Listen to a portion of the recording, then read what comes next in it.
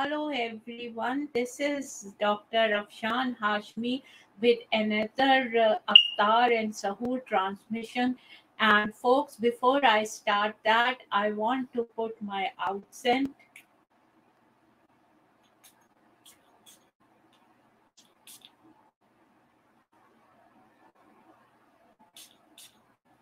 And here it is.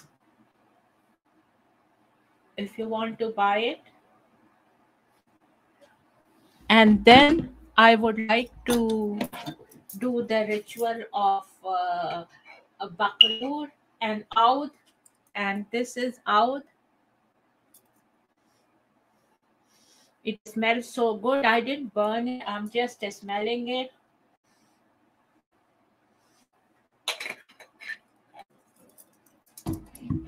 And if you want to burn it, then I want to show you that this is the coal which you use.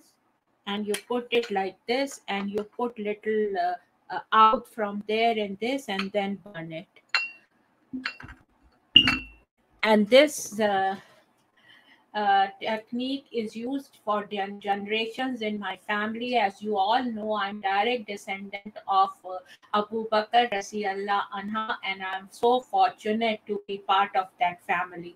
And then, folks, before I start, as you all know, I am full-time author and I am live from Rockville, Maryland, USA. And I want to remind you that these are my two books. The first one is The Modern Woman Mentality, New Strategies to Succeed in India and the Global Marketplace. When this book came, there was a lot of research going on Jugaad, the buzzword from India. And folks,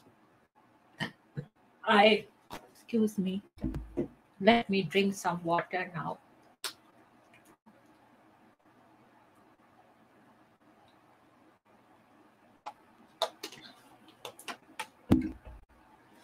So when this book came, The Modern Mughal Mentality, there was a lot of research going on Jugaad, the Hindi buzzword, and I devised a business model, and it is in case study format. And this book was Amazon bestseller as well as hot #1 new release on Amazon. And these books are available worldwide wherever books are sold. So please go and buy these two books and give me an honest review. As I told you, I'm a full-time author and these are self-published books, so I bring food to the table by the sale of these books. And for this book, The Modern Mughal Mentality, I want a documentary to be made. So all those documentary producers listening, please contact me at Afshan@drafshanhashmi.com. And for my second book, The Outbreak of a Monstrous Infection, I want a movie to be made. So all those movie or TV serial producers, please contact me at Afshan@drafshanhashmi.com, and either a movie or a TV or a web series. So please contact me if you produce that at Afshan@drafshanhashmi.com. And this book was also an Amazon bestseller, and this book came before coronavirus. So just see how important it is. I have in an imaginary story concocted how a virus spreads and ruins the human population. And the beauty is this, that this book came before the spread of coronavirus. Having said that, please go and buy these two books and give me an honest review. Having said that, friends, now I will read little bit. Now I will read little bit from the study Quran.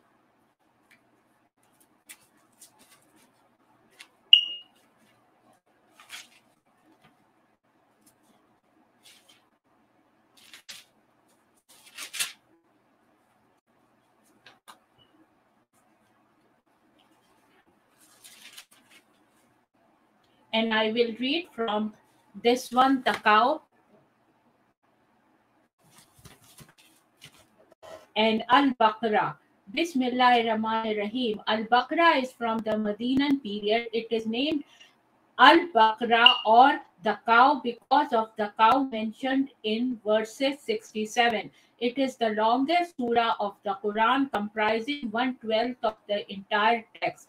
In most illuminated manuscripts and printed editions of the Quran, the first seven verses of the Al-Baqarah appear on an illuminated page opposite another illuminated page containing the seven verses of the Fatiha or opening the first chapter of the Quran. These two pages together form, for most readers, the first visual experience of the Quran as a physical book. Few subjects discussed in the Quran do not find some mention in Al-Baqarah. Topics include matters of theology, law, sacred history, metaphysics, cosmology, and the spiritual life.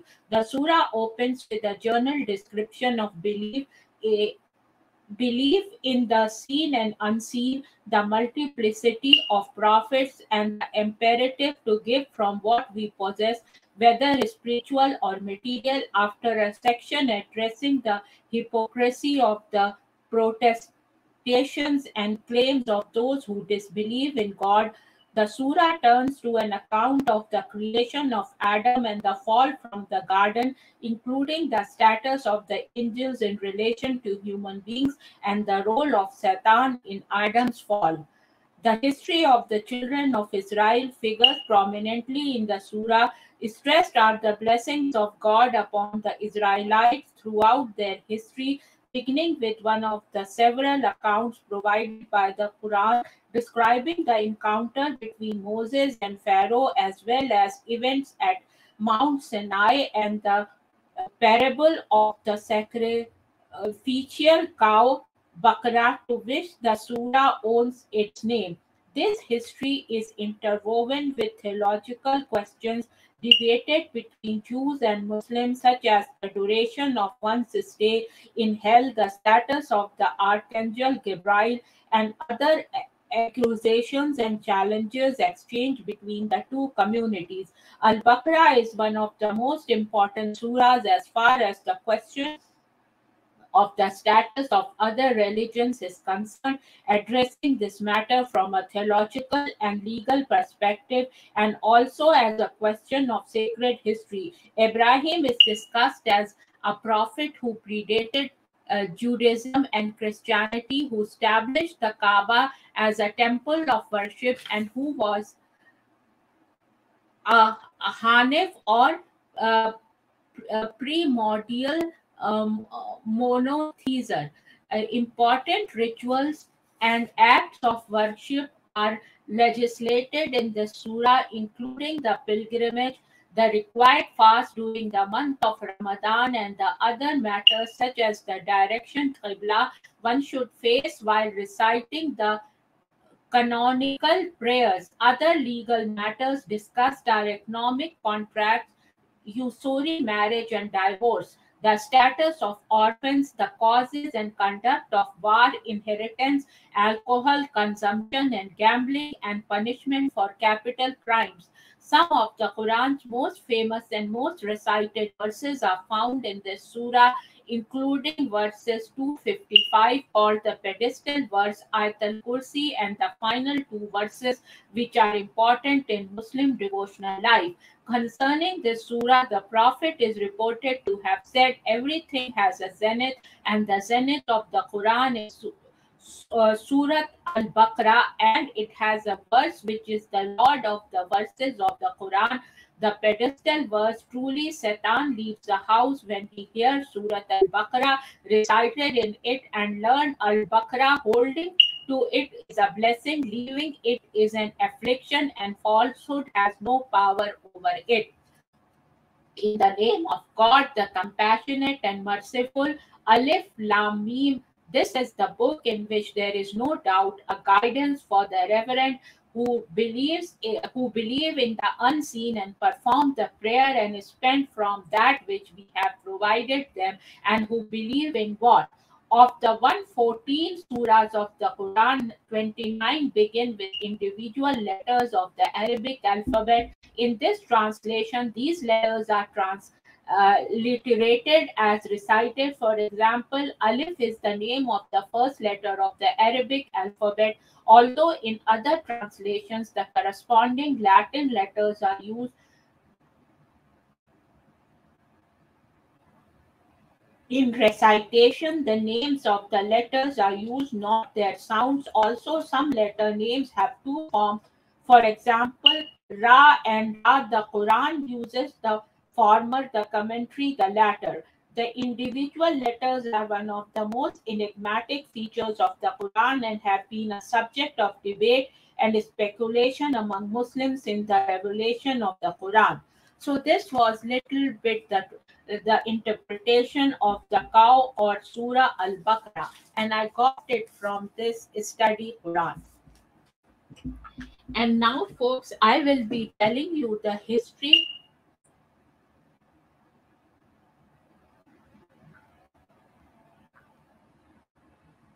Now I will be telling you the history of Ramadan in the United States. The history of Ramadan in the United States is linked to the historical roots of Islam in this country. Historians confirm that Estevanico of Azamor, also known as Esteban, who accompanied the Spanish as a guide, was the first Muslim from northern Africa, Azamor, Morocco. When he landed in Florida in 1527, he became the first Muslim to set foot in what became the continental United States. Moreover, a large percentage of the enslaved Africans who were forcibly uprooted during the colonial settlements of North America were Muslims. Social scientists estimate that as many as 30% of the enslaved Africans were Muslims from West and Central African countries. Upon their arrival in North America, maintaining their Islamic faith was strenuous as they were forced to abandon their religious practices. They were forced to take religious customs that were brutally imposed. Many lost their faith and converted to Christianity. Despite such efforts, many enslaved Americans, Muslims, kept aspects of their cultural and religious roots, most notably fasting during Ramadan and praying, to name a few. Escaped enslaved man Charles Ball, in his autobiography written in 1837, revealed the story of an enslaved Muslim who observed the five daily prayers. He also mentioned the several Muslims he knew, referring to them as Mohammedans or the followers of the religion of Prophet Muhammad, peace be upon him, Islam. Salah Bilali, an enslaved African Muslim born in 1770 in Messina, known now as Mali, was enslaved at only 12 years of age. He was known as well educated and a religious and committed Muslim. Despite the many challenges, Bilali managed to read the Quran, pray the daily prayers, and observe the holy month of Ramadan. Another enslaved African who was recorded as faithful and dedicated Muslim who fasted the month of Ramadan was Umar bin Said. Ramadan was observed by enslaved African American Muslims, confirming that Islam is far from being foreign in this nation and continent. Over time, records were lost, but these are the few among so many enslaved people who practice Islam in secret. Today, Ramadan is observed in United States by 3.45 million Muslims, the second most racially and ethnically diverse religious group in the nation. And Ramadan Mubarak and Ramadan Kareem, everyone. So this was little bit a history of Ramadan, which I researched from internet for my viewers and folks to know about history of Ramadan or fasting in United States of America. So now, friends, I will tell you what did you do for Iftar today. I made dahi pulki, and I will tell you the recipe of that and what dahi pulki is. Dahi pulki recipe is a traditional yogurt-based preparation with deep-fried gram flour base and dumplings topped with chutneys. A quick and under 30 minutes, no fuss recipe with gram flour fritters and yogurt. No pre-soaking of lentils, no grinder of batter. A delicious dish which you can make on special occasions or when an unannounced guest arrive.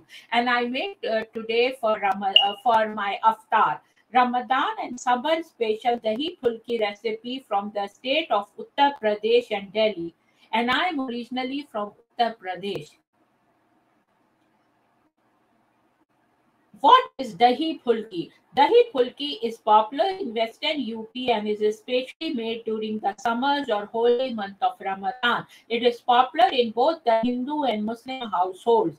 An easy, delicious, gluten-free and vegan-friendly recipe which is a crowd pleaser and even the kids love it.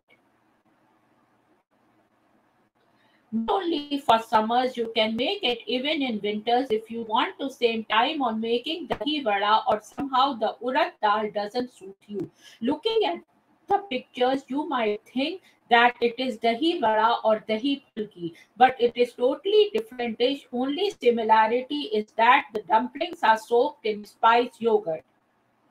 It can be called a closer cousin of the more popular dahi vada or bhalle, but a lighter version. My grandmother used to make it sometimes, and my mother used to make it all the time. Since the hibhalla are made with urad dal, which gets heavier on stomach, especially consuming it many may get upset stomach, especially during harsh North Indian summers. Hulki means light in local Hindi dialect in North India, and these are very light and airy dumplings in spite of being fried. It is due to the method of preparing the batter. The gram flour batter is beaten till light and fluffy. This leaves a very light texture to the dumplings. Also, we can make it instantly, means there is no soaking of dal or grinding. It is under 30 minutes dish. Only time is required is chilling the pulkis for a couple of hours to enjoy the real taste. Flour slash besan. It is the main ingredient for making dahi pulkis. Many people call gram flour as chicken pea flour also, but both are different. Gram flour is made by grinding split Bengal gram or chana dal. Chicken pea flour is made with chicken peas or kabli chana slash garbanzo beans, but many people use the name interchangeably. Dahi slash yogurt. Use fresh sweet plain curd. Do not use sour curd as it spoils the taste of final dish. Vegans can use any good plant-based yogurt. Split yellow moong slash dhuli moong. It is optional. Many people add it, and many people use on gram flour for making pulkis. Roast moong dal and then grind it to fine powder before adding to batter. Spices. Caraway seed salt to add in pulki slash fritter batter. For yogurt, roasted cumin powder, red chilies, powdered chili flakes, herbs, fresh coriander, green chilies. To serve, sweet tamarind dates chutney and green chutney for topping, or add tempering of cumin seeds, whole red chili and chili powder with or without curry leaves. How to make dahi pulki? Prepare yogurt. Take yogurt slash dahi in a bowl and add all the spices and finally chop coriander leaves. Add water and beat it till smooth. Yogurt should be chilled and add chilled water to it. Refrigerate it till the pulkis are ready. Making of pulkis. Make batter with the ingredients listed under pulki section. If and that is if adding moong dal, dry roast moong dal, cool it and then grind it. The batter should be very light and fluffy. For that, beat batter for 5 to 8 minutes. You can use a balloon whisk or beat it by hand. Batter will turn creamy in color. To check if batter is ready from frying, add a drop of batter in a bowl of water. It should float in the water. If the batter sinks down, then beat it again till it is ready for frying. Fry pulkis on low to medium heat. Do not keep the flame of your stove top on high, as the pulkis will only cool from outside and the inside will remain raw. Drop hot pulkis in yogurt, mix it with and refrigerate for 2 to 3 hours. Serving suggestions. Pulkis are served in two ways. One is top to it with green coriander chutney and tamarind chutney with or without finely chopped onions. And the other way is add tadka or tempering of cumin seeds, red chili powder, and whole red chili powder. You may also add curry leaves. Shelf life and storing the pulkis. Dahi pulki stays best when consumed on the same day. You can make 4 to 5 hours before serving as it needs some chilling time also. The leftovers can be refrigerated in air tight container and consumed by the next day. Fried pulkis can be stored for 2 to 3 days in an airtight container. When you need to make dahi pulki, soak the fried pulkis in lukewarm water for a few minutes. Lightly squeeze out water and then add to prepared dahi yogurt. Tips to get the soft and melt in mouth pulkis like gram flour fritters. To get the soft, fluffy, and melt in mouth pulkis, we need to aerate the batter very nicely. Flour fritters tend to get very dry and hard if the batter is not beaten well. Beat the batter very nicely, either using a whisk or with hand to incorporate air. The color of the batter should turn from light yellow to creamy. Yogurt curd used should be fresh and not tasting sour. Pulkis observe water from yogurt. It should not be too thick. Add 2 parts water while preparing the yogurt to soak pulkis. If the yogurt thickens, then add some water before serving. Add hot pulkis to dahi/yogurts.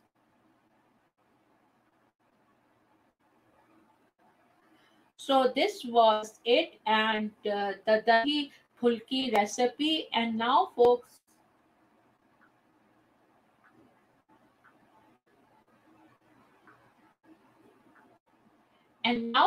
I will be talking about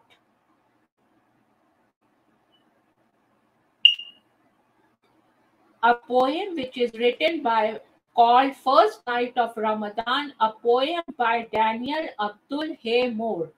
But before telling you the poem, I would like to tell you who Daniel Abdul Hay Moore was.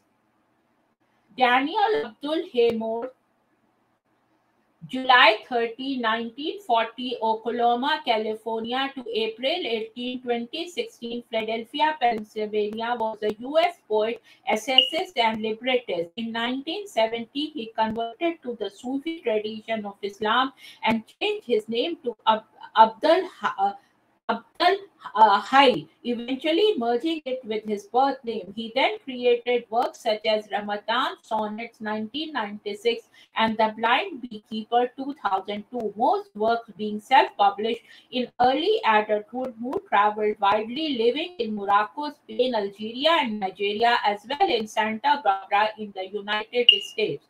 So this was a little bit about Daniel Abdul Hay Moore, and now the poem which is called First Night of Ramadan, and it's a beautiful poem, so I thought I will recite it in this Aftari and Suhoor transmission. A single stone is thrown in and the canyon resounds with the haluhas of angel. A single breath contains the known and unknown universes. Back behind edgeless space are motions that vibrate the heart. Back behind ancient mountains and historical intricacies, the shadow gives way to light that has a door in it too. Let us through, we take no step that doesn't bring us nearer. One sip and the oceans disappear, one glance and the skies bend closer to hear our emptiness. One hard wrench, elegant elevation, and we are on a plateau tossing a stone in the dark that never stops echoing.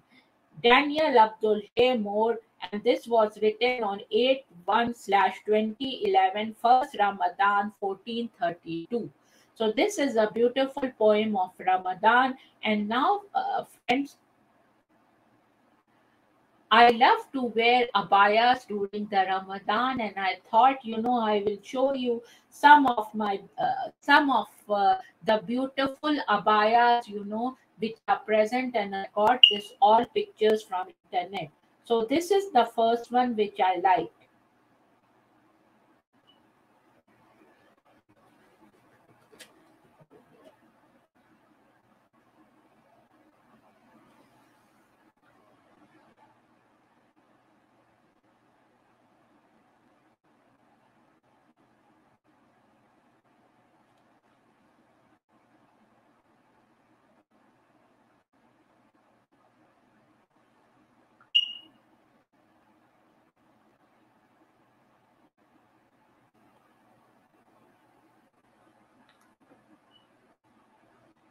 So this is abaya fashion, which I wanted to show you in this transmission.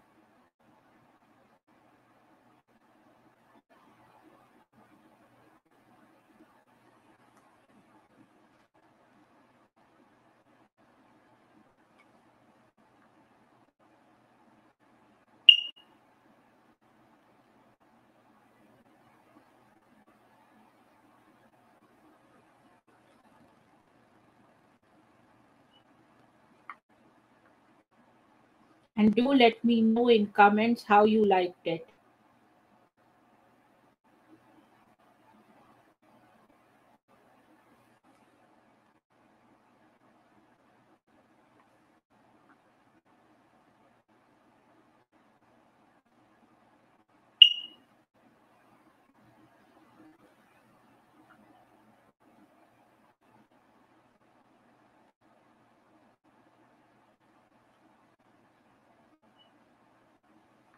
And I also have beautiful collection of abayas.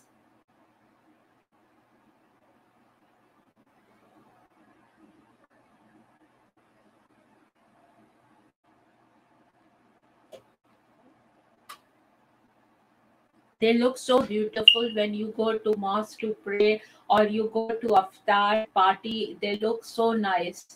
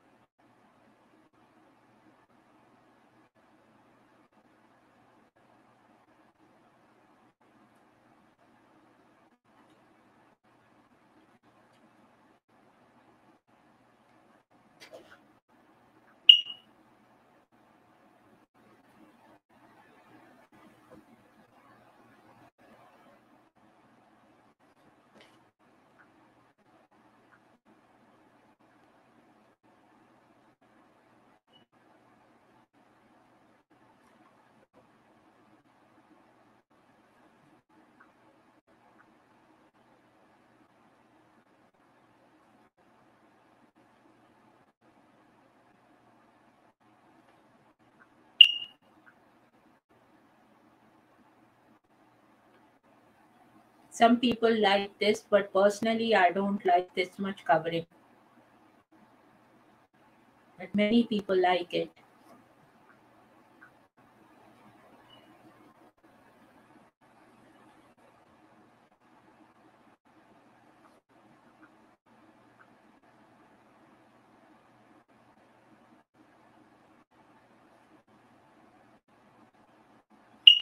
So, do you have abayas? Do you like ladies to wear abaya? Do let me know in the comments. And how did you like these abayas? This is also too much covering according to my standards. Some people like it, but I personally don't like this much covering.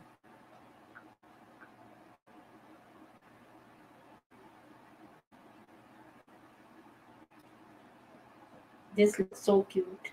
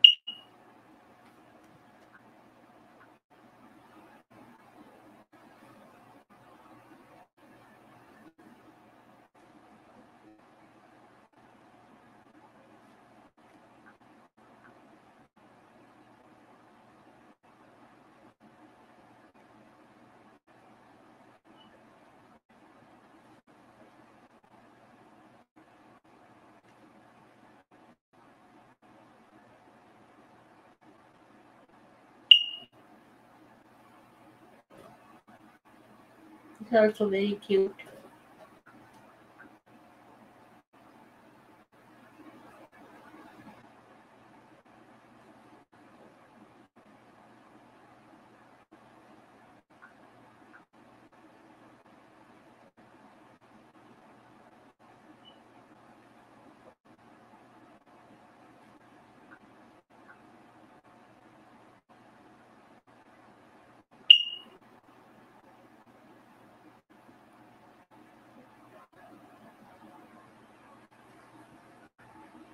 So, folks, this was little bit about abaya fashion, and from time to time, I will show you abaya and kaftan and jalabia and fashion in these telecast when I give. So, do watch it and do let me know in comment section that how you like it, and please do not forget to buy my two books, The Modern Mughal Mentality, New Strategies to Succeed in India and the Global Marketplace, and The Outbreak of a Monstrous Infection. And now, friends, I will end this broadcast, and cheers and bye bye. Khuda Hafiz and Ramadan Mubarak, Ramadan Kareem, and everyone have a blessed Ramadan.